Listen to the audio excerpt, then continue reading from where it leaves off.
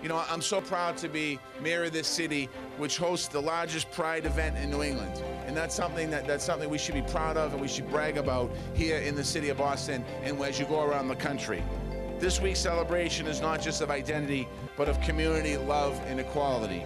The work in the city of Boston, Mass Equality, and everyone, a lot of you that are in front of me, you had the battle here, you won the battle here, and now that battle is affecting countries around the world. So I want to say congratulations.